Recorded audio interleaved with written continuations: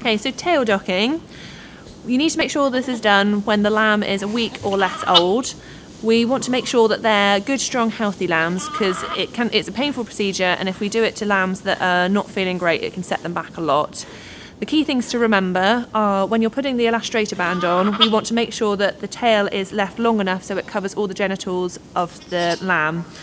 When you're applying it, you want to make sure that these prongs are pointing towards the lamb, otherwise it's very difficult to get the elastrator off. So Martin's going to demonstrate on this lamb here.